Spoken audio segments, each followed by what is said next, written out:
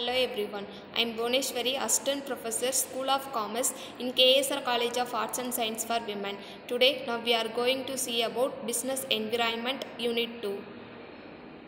Meaning of political environment.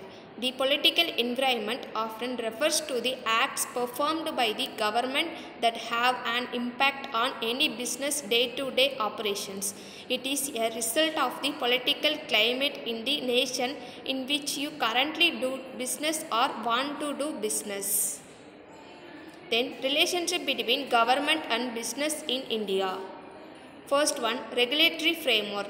The Indian government sets the rules and regulations that govern the business environment properly. So these include laws related to taxation, labor, environment, consumer, production and competition among others. Business always need to follow this regulation to operate legally in the country.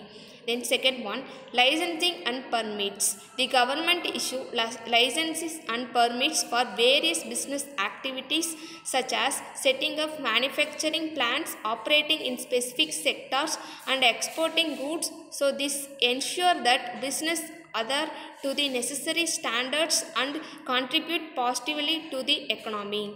Then third one, infrastructure development. One of the major responsibility of the government is building infrastructure such as roads, ports, airports and electricity supplies. That is all necessary for business to operate efficiently. Then fourth one, economic policies. The Indian government's economic policies such as fiscal and monetary policies, basically these policies influence the overall business environment. The effectiveness and efficiency of business are directly affected by this policy. Potential effects on interest rates, inflation and currency rates.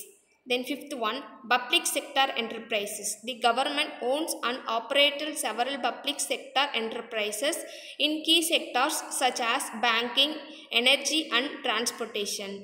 This B.Sc often compete with private business, creating a mixed economy where public and private entities coexist. Then sixth one, subsidies and incentives.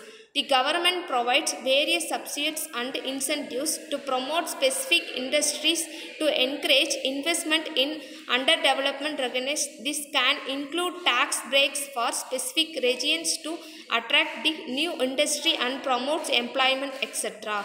Then seventh one, foreign investment. By implementing investor-friendly rules and offering incentives, the government significantly contribute to attracting foreign direct investment in India.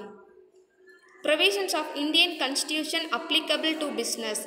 They are four. First one, preamble of Constitution and business. Second one, fundamental rights and business. Third one, directive principles of state policies. And last one, constitutional provision regarding trade, commerce and intercourses within the territory of India.